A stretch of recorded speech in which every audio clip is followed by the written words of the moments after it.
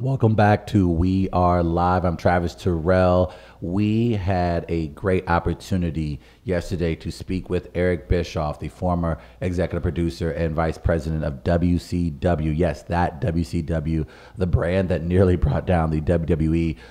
Eric Bischoff is doing a podcast called 83 Weeks. He's taking it on tour and he's bringing it here to St. Louis. The great guys at Band from Ringside and Glory Pro Wrestling presents 83 Weeks live. Eric Bischoff, along with Conrad Thompson, will be telling behind-the-scenes stories they haven't shared on their own podcast at Off Broadway this upcoming Saturday, February 23rd, on the corner of Lemp and Broadway. They will be talking about his time as WCW Vice President and even his time as WWE General Manager. Also performing, believe it or not, at this really cool event, Nathan Orton. Yes, that Nathan Orton. Nathan, of course, brother of Randy Orton, WWE champion and future Hall of Famer. He will be performing his comedy at this event. So make sure you guys go check it out. 83weeks.com. That's actually the word spelled out, 83weeks.com. For ticket information, you can get tickets right now. You can get a VIP tickets where you can meet Eric Bischoff and Conrad Thompson to talk about professional wrestling. And living in St. Louis, I know for a fact there are a ton of professional wrestling fans out there. So I had a great opportunity to talk to Eric Bischoff. We talked about his career, going up against Vince McMahon, working for Ted Turner, and the opportunity to work with Chris Hemsworth on this really cool Hulk Hogan project. Congratulations, first off, on this podcast, 83 Weeks. How does it feel to take the narrative back? You've been the subject, I would imagine, of other people's podcasts, but now you have a successful podcast where you can start to set a lot of these stories straight. How does it feel to be able to take some of that power back? That's a really cool question. It feels great, by the way. You know, for many years, those of us who have been in the wrestling industry have never really had a platform to respond to a lot of the, the critics and the dirt sheet writers and the people that make a living, writing about a business that they're not a part of. And now that we all have podcasts, it's kind of like, well, now we can give our side of the story. So it's a really, it's freeing. Let's put it that way. Right. What inspired you to finally jump into the podcast realm? I would imagine a man of your skills, you've had several successful ideas throughout your career, but what about this podcast that finally made you sit down and get in front of the mic to make it happen? It's really interesting. And again, another great question. It's really interesting. Of all the things that I've been involved with, podcasting intrigues me in many, many ways. And, when I was really young, I grew up in the 60s in Detroit. And when I first discovered what a citizens band radio was, I was so intrigued by that form of communication because the only other form of communication that I knew was a dial, rotary telephone on the wall. And here's this radio that allowed you to communicate, without having to pick up the phone. Right. And then as time has gone on, I got very involved in ham radio and you just follow the technology. And now, we have this opportunity to create our own podcast, which is really a radio show in terms of its overall quality, and distribute it around the world so that wrestling fans who enjoy it can enjoy it. And I think that technology is so exciting. I feel like I'm in the wild, wild west, in a way, in terms of technology. And it's fun to be there. And I just enjoy it. I enjoy connecting with fans. I enjoy meeting fans, at the live events that we do. Right. And it's just, I don't know, it's just a cool way to keep connected. One thing I've always admired about you is that you have to have balls of steel in this industry. I've always wondered, where did you get that from? How did Eric Bischoff become Eric Bischoff? What about your upbringing made you so steely tough? Because as competitive as this industry is, you have to kind of take your personality to another level. Where did you get that from? What part of your upbringing did you pick that from? God, you're asking all these really great questions. I'm not really sure. I think it's just the way I grew up. I've always felt like the underdog. I've always felt like I have something to prove. I always felt like I had nothing to lose and everything to gain. And I think when you feel like an underdog, and I don't mean that in a, for me sense. I mean, I enjoy that underdog status. I make that work for me. But when you look at yourself as an underdog and you know the deck is stacked against you, but you also have this kind of underlying fire that says, I don't care. I'm going to do it anyway. It's a very freeing feeling, and I've always embraced that. I love being in those positions. 83 weeks. You took on the man, Vince McMahon, and you, I would imagine, like any war, there are battle scars. What was the most difficult thing you had to endure every week trying to go out there and one-up Vince and the WWE? What are some of the things that just took a toll on you over time? Because I would imagine having to play that type of high-stakes poker took a toll on you. I mean, you were going toe-to-toe with the man, and you were kicking his ass, to say the least. So, but I would imagine after coming out of that probably takes a bit of a drain on the individual. What did that do to you, if you don't mind, personally? You don't have to go into details, but what was that like? It's interesting question again. The competition, the head-to-head competition was fun. I loved that. That took absolutely no toll on me. That fed my soul. It didn't take anything away from it. What really took a toll on me was the internal politics that became very evident during the AOL, Time Warner, Turner merger and acquisition. Right. When I, because I kind of went into everything pretty naive, like Ted Turner wanted WCW to be successful, and I wanted more than anything to be the guy that made it successful. My mission was really simple. My direction was really simple. It was really not a complicated task in some respects. But as time went on and the mergers began to kind of manifest in ways that I would have never anticipated, having never been through one, it became really apparent to me that, it wasn't about performance, it was about politics. And that really, that more than anything took a toll on me. What about the product today? I like the product today, and I don't want to sound like a fanboy and critique every detail, but there is one aspect that a lot of fans have noticed over time is the extra scripted nature, if you will, of the current product. It feels like there's a little bit more constraints on the wrestlers to truly showcase their personalities. I was curious just to bend your ear on that. Do you think it's too scripted, or do you think us as the fans, maybe we read too much into it? No, I do think it's too scripted. I do think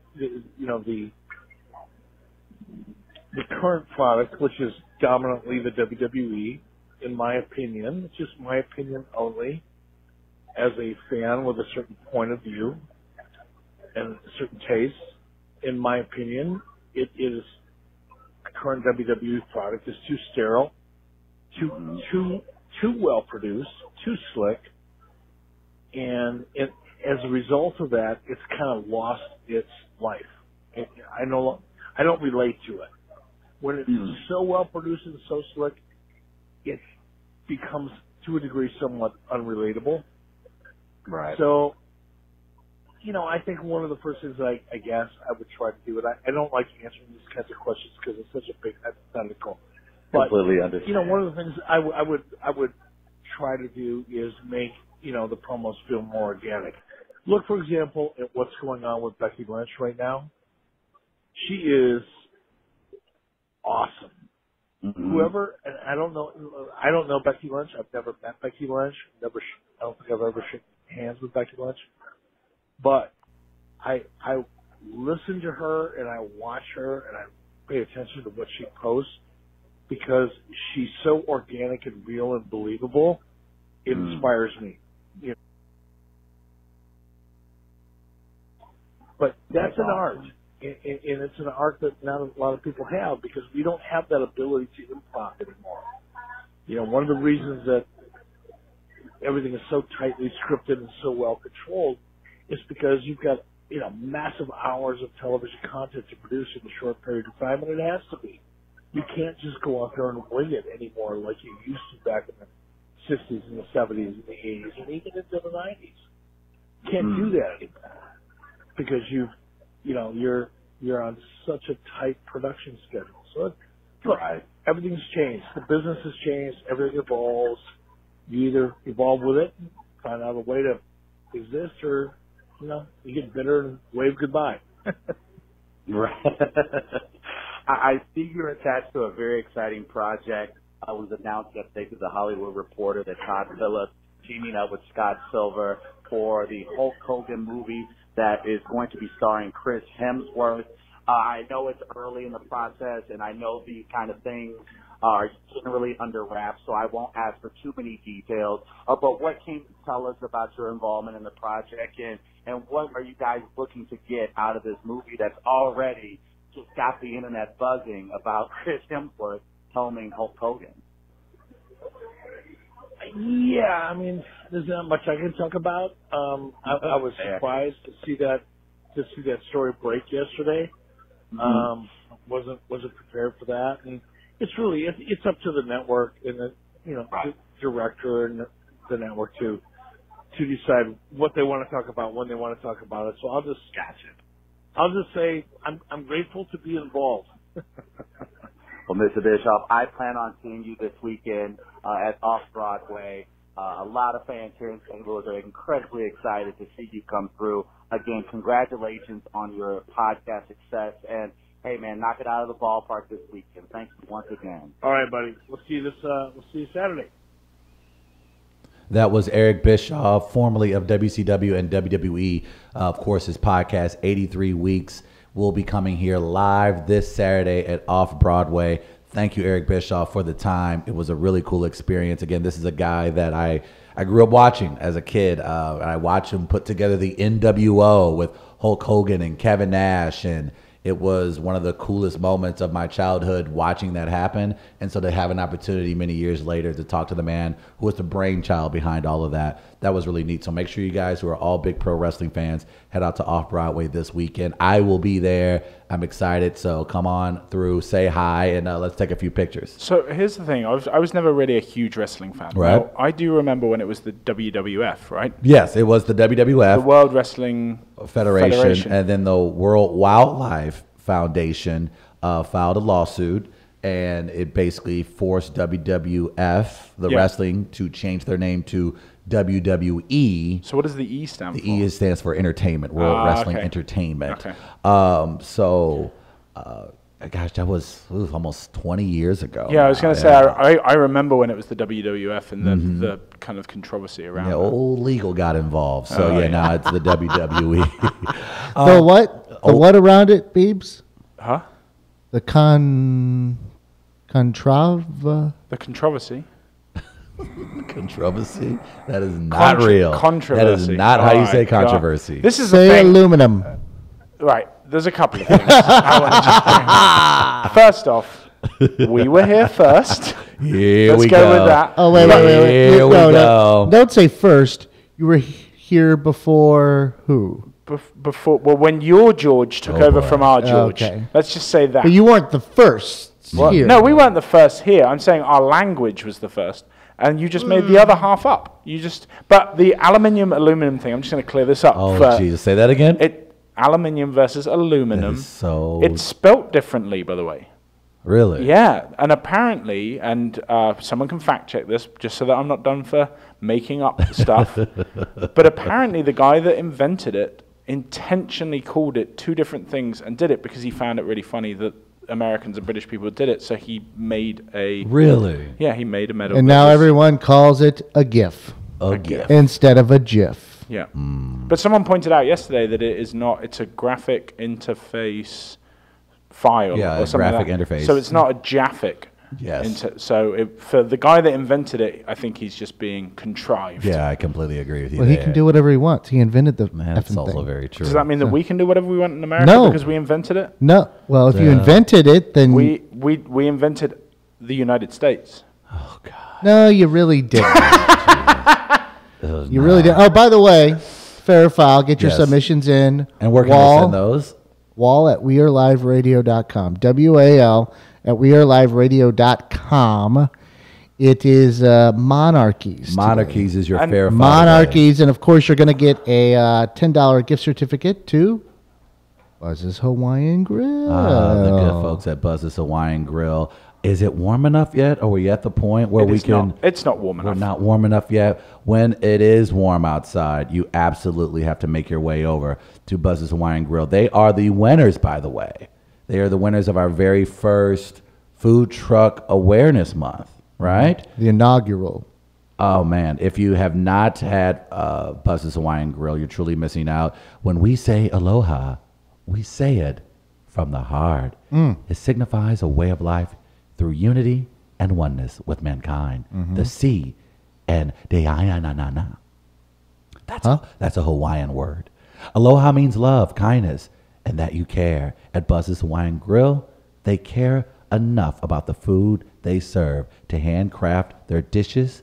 For instance, they grind the chicken, hand slice the vegetables, roll each and every spring roll themselves. Their masubi and poke, this is killing it, man, are made fresh each morning from their family's recipe. So make sure you head on over to Buzz's Hawaiian Grill. When you see their food truck out, tell them that We Are Live sent you. Trust me, when it gets warm outside and you see them, you're want to get in line quickly because it goes fast. I want to mention, too, real quick, because you did that read so well. Thank you. People might be wondering, okay, where's Sentence of the Week? Oh, boy. If they listen to the radio show. Yes. Sentence of the Week is carrying over Oh, boy. into the reimagined We Are Live podcast. However, we won't have it this week. Normally, we Right. would have it on a Friday. That's tradition. Because you actually only screwed up like 4 words this past week. Not bad, right? I decided to wait until next week. I've logged them. They will go into next week's log as well. So next Friday, we'll debut the new Sentence of the Week. Oh, thank where you. basically, for those that don't know, you screw up words. We thought quite often you did pretty well this first week, considering we were on hiatus for a little while. I'm a little surprised, actually. Yeah. I But, I read a book. I make it into a sentence or paragraph. It depends on how many words there are. And you have to read it back. So it's basically all the words. A lot of run-on sentences.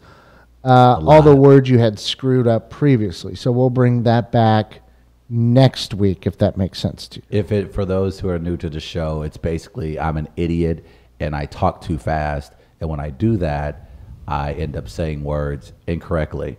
I butcher them. I'm a complete embarrassment to my father, who's a university professor. And so to basically laugh at myself, to keep myself from crying, we do a sentence of the week where we take those words I screwed up throughout the week and we throw it into one sentence. And what you say 90% of the time, I nail it, right?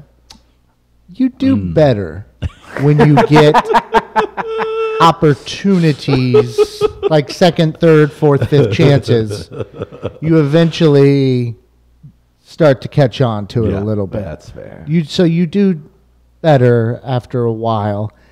Others you are just stuck on. That's There are fair. certain words you are stuck on. Yeah, I just brewery. Oh God, I nailed it. What was the one that first, when I first joined you and Chris, there was one word that I was like, what the hell? Oh, Mercury. Mercury? It's not Mercury. It's not M-U-R. Mercury. Mercury. Yeah. Mercury. Because then we started having you read the elements of the periodic table. Oh yes. Oh man. Who? Hydrogen. Hydrogen. I am just going to quickly say, South City Tones finally watching. He's woken up from his slumber. Oh, good for him. And Hey, also it's only 9:40, pal. And that's the only other reason is a good friend of mine, David Woodruff's in watching, and he is a very avid historian. So I think he might have something fun to say on the fair or foul for monarchy. Me and him have long discussions of governmental rulings and things like that. Speaking of which, you guys want to take a glimpse at Beeb's? It's my 4th of July shirt. It says happy. Let's get it in close on you, Travis. Here, okay. As you can see there, it is Happy Treason Day, Ungrateful Colonials on the front and on the back. Class of 1776. It's the University of Great Britain. It is the year you graduated. You are welcome, America. There were still 3/5 of us who perhaps did not. Nope. Nope. Nope. Not nope. Nope. Nope. Don't go near it. Don't go near it. Let me do that. Wall at weareliveradio.com. Fair foul. Monarchies are your fair foul today. Another shout out to another great sponsor. We had him in studio this week, the great Dr. Ed Manieko of Hillside Animal Hospital. He does Dogs on Film every Wednesday with Dr. Ed. Hillside Animal Hospital is a full-service veterinary medical facility located here in St. Louis, Missouri. The professional and courteous staff, and many of them family members of one Dr. Ed at Hillside Animal Hospital. They seek to provide the best possible care, surgical care, and dental care for their highly valued patients. This is perhaps one of the most sophisticated animal hospitals in St. Louis. I sincerely mean that. It's about your comfort as an owner and, of course, the comfort of the pet as well. So make sure you bring your animals by Hillside Animal Hospital, conveniently located in South City on the Hill. You completely got me. I was riding high. I felt so confident in myself after not screwing up words this week, and now I've been charged with reading the library. An animal house? I did. Come by the animal house. So bring your animals. A veterinarian basically works out of an animal house. Is that what you're saying?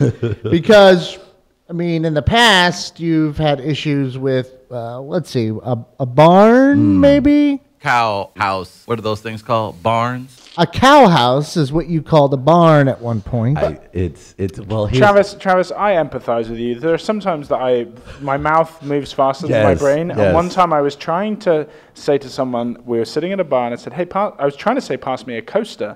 And I just said, pass me a beer plate. Oh. That was where I was. And then when we were talking about food trucks, I said, he's got a portable kitchen. A portable kitchen. I think, to be honest, foodmobile. Where's the foodmobile? Yeah, Where's exactly. that at? Exactly. I empathize with you on these things. Thank you. I'm so bad at this. Of course, we got to thank the folks, of course, at Tech Electronics. Visit techelectronics.com for all your electronic capabilities. They help build our studio. They can help build your business become more technologically efficient. They provide systems and services that help customers work smarter, feel safer, and collaborate more effectively. We, again, would not be where we are presently without their great help. Tech Electronics is a technical service here in St. Louis, and they have a network of 9 offices across the Midwest. So, again, if you're looking to grow your own studio, you're looking to grow your business from the technological side, make sure you get in touch with the folks at Tech Electronics. Gentlemen, I had something happen to me a few weeks ago, and I want to get your thoughts. I talked to Gardner about this off air yesterday. I think I know where you're going. It was, look, I'm 34 years old. I watch a lot of movies. I'm big into TV and film, and I love a good story. So when I was younger, I was big into the gratuitous cleavage shots and the car explosions and the crazy gun car scenes. And when you're young, that's what you're truly into, and your tastes naturally evolve. And I was watching this movie starring Mads Mikkelsen. Am I saying Mads' name correctly? Maybe. No. I have no idea. It's you, so I assume no. No. Mads Mikkelsen, he played Hannibal Lecter in the Hannibal series on NBC, and he's a brilliant actor, and he's in this really over-the-top action film called Polar, which you can watch currently on Netflix. And of course, one Saturday afternoon, I was like, hey, it's Matt Malcolmson. I will sit down and watch this. I'm sure it's just a natural shoot 'em up type of action film, whatever. I start to watch it though, and it was incredibly violent. And there's a sex scene in the third act of the movie that's so gratuitous and over the top. It lasts at least 6 minutes. It's a 6-minute sex scene in the third act of an action film. Sure you weren't watching Night Eyes 4. But again, That's what my dad caught me watching once. but it was the first time I can recall ever watching a film going, this is too much sex. This is absolutely unnecessary. Can we get on with the story Can we already? get back to the movie? Why is there so much ass and breast? This is absolutely unnecessary. But do you think that there is a window of your life where, like, when you're a lot younger, there's the embarrassment of not necessarily violence, but definitely, you know that thing when you're watching a movie and all of us as a kid, a nude scene or a sex scene, and you're with your comes on. parents. I mean, even when they like kiss when you're a kid, you're like, oh. And I'll never forget. I was watching the great British movie Four Weddings and a Funeral, and there's a sex scene in it, and I never forget sitting there with my sister and my dad, and I must have been maybe 10 years old. And it wasn't a hugely graphic sex scene. Right. But my godfather is sitting there watching, and he turns to my dad and he goes, should the kids be watching this? And on the old VHS player, Dad awkwardly stands up, walks over and presses the fast forward button. Mm-hmm. So we watch a sex scene in fast forward, and I'm like, if only a meteor could come through the window and kill me now. Oh my God. It was so brutally awkward. But then you get to the point that you're like, okay, like we all understand. Yeah, hopefully you didn't take it as a tutorial. Wow, he was done in 30 seconds. So that's normal. Okay, excellent. I've heard someone. Good. I'm beating the average. The average. But it was such a weird moment because, again, I did feel like a true old man, and when I was simply like, okay, this is too much sex. This is unnecessary. That's this is like the nudity is this is unnecessary nudity. Why is this happening right now? I ain't got time for this. I need the story to keep moving. Yeah. But I had that with Game of Thrones. I've watched 2 episodes of Game of Thrones. Game is a Thronies. Game of Thrones. And I basically watched the first 2 episodes, and I was just kind of confused. I was like, why is this woman naked right now? Like, I'm all for it, great. But I was just kind of like, is this important to the movie? Have we reached that point where we're just okay? Is it the Me Too times up thing? Is it just think so. People's taste? Like, I'm not saying that you can't have tasteful sex scenes in a film. I just thought in that moment, it was the first time where I can recall as a man going, I think there's probably this is unnecessary. But Travis is numb to it from all of his extracurricular activities on the internet. It really, like, you kind of are. You're just like, hey, man. I don't think a sex scene in a movie defines. I'm trying to think of how to put this. When you're an adolescent, there are certain moments that kind of define your growth, even. Right. Like your music. Okay. Music sticks with you. That's when you find what your music is when you're an adolescent. Right. I've had this discussion with you guys before. That's why, like, Oasis is going to be an important band to me no matter what, because that was part of my adolescence. Right. You know what else is also part of my adolescence? The champagne scene in Wild Things. Oh, boy. You remember those things. Oh, dear. Body of when you're evidence. 35, 40, that's not part of your life. No. Like, oh, I remember being 40 and so-and-so. This sex. No. I don't know if you call it's not growth. It's not even maturity. Right. It's just, ask a 40. It's not the first, or it's not. Hold on. Ask anymore. a 40-year-old woman what she thought of 50 Shades of Grey, and she'll remember that scene. I'll tell you that much. But aren't they hitting their sexual peak then? Isn't that maybe. what we've been told? But that again, What we've been told by those people, they're telling us this. well, those scientists, those ones that are doing climate change hoaxes. it was just so. It was just one of those things. The light bulb went on, and I was just like, "This does nothing for the story. Does nothing for the character development.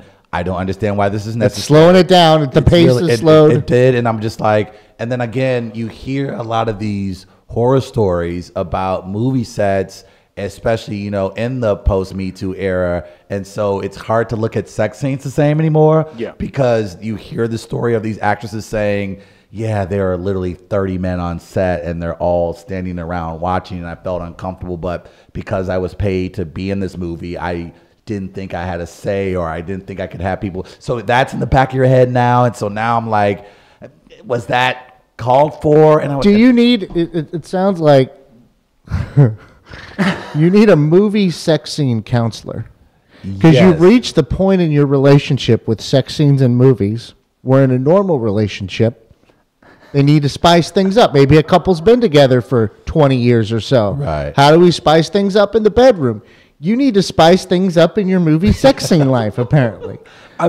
Look, okay. But here's the thing. On that point of like 30 people standing around, we were, me and a friend of mine were in Southtown Pub the other day. Right. You know, a good friend of the show. And Focus, the Will Smith movie, was on. And it's Will Smith and Margot Robbie making out in a bed. Right. And my friend's like, he's like, how does Will Smith manage that, you know, to get through that scene without becoming aroused? And I was like, yeah, but you got to bear in mind, like, you're seeing it through what they want to show you. There are 30 people walking around, and you're saying one line, and then it's cut, and then go back to your trailer and come back in, and blah, blah, blah. So I think that, you know, when they're filming it, it's far less, you know, sexual than it looks on camera. And I think a lot of people come out and they watch their movie once it's been cut together, and they're like, oh, that's way more sexual than I remember it being, you know, and how they cut things and the lighting and all that sort of stuff. I'm just thinking, you do not need a 6-minute sex scene, Hollywood. Oh, you're good. You don't. We get it. I think after 45 seconds, I think you have explained your point. You sound old now. Now I really You didn't have to go that far. Travis is like, all we need to do is see them walk to the bedroom, the door close, and then cut to the next said scene. 2.5, 3 minutes. I mean, but okay, 6 minutes. Yeah, that's gratuitous.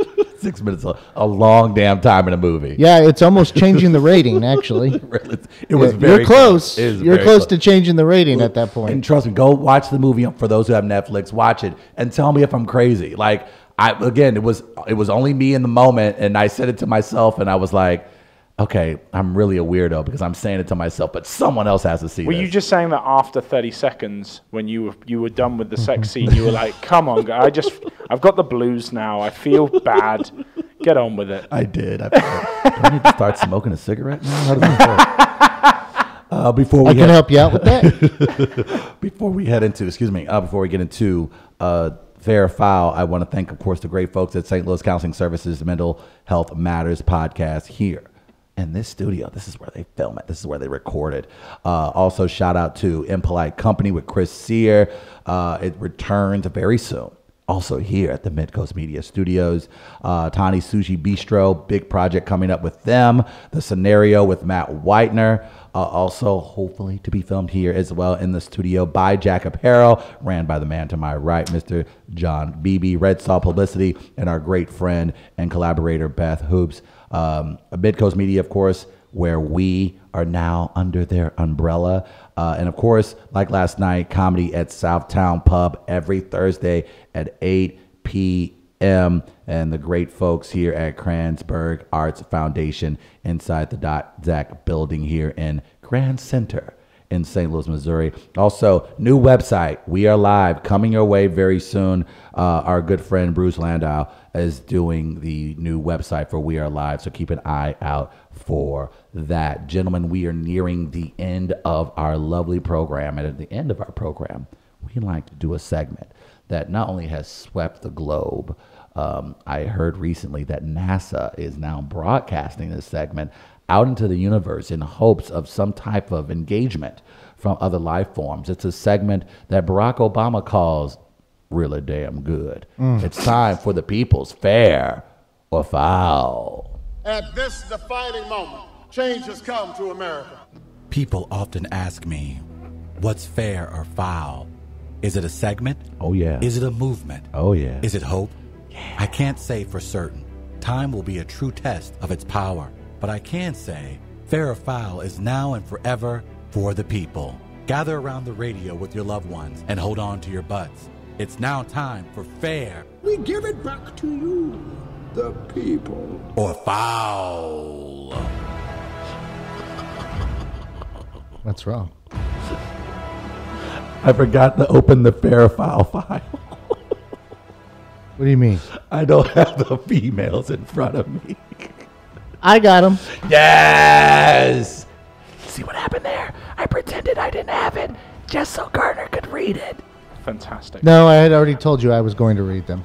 Yeah. You forgot that already, too. At some point as well, can we do a fair or foul? Just, Gardner, just if we take up a moment, if you could just bring up my camera, which I'm now going to call the Oompa Loompa cam. Oh, God, look at that. I mean, is that fair or foul? I mean, like, I've got a horrible complexion anyway, and I look insane. For someone who really embraces the Queen, you seem to look like the American president. I have been on the tanning bed way boy. too much getting ready for this Your show. skin literally matches your hair. What? That is awesome. That It's just is- one big ball of ginger. That's fantastic. Sorry to deviate. Man, that's awesome. All right. We have just a couple submissions today. Okay, it's on monarchies. I can understand Monarchies. Buzz's Hawaiian Grill, a $10 gift certificate. Ooh. why. Okay. Is your prize. Monarchies. Fair. I love monarchies. Royal weddings, palace gossip, family intrigue, and the petty. Oh, yeah. Here for it all. I love it so much I'm actually financially helping out a new friend I've met through email correspondence named Nigerius Nick.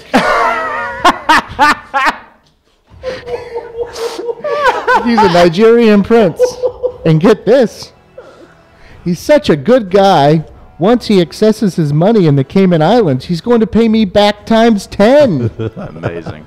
Who says royalty never did anything for the people? That is JVL Jackal. Oh, my. JBL Jackal. Well done. What else we got?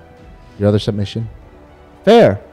Especially in Wakanda, where they obviously need someone to come in and take over ruling since they can't seem to handle things themselves. Oh. The Triangle Assassin. So those are your two submissions for fair or foul. Okay. I am going JVL Jackal. JVL Jackal for Travis Beebs. I'm going to have to go with JVL Jackal. And I am going with JVL Jackal as clean well. So a sweep. clean sweep for Clean JVL sweep. Jackal Congratulations, and his JVL Jackal. Nigerius Nick email.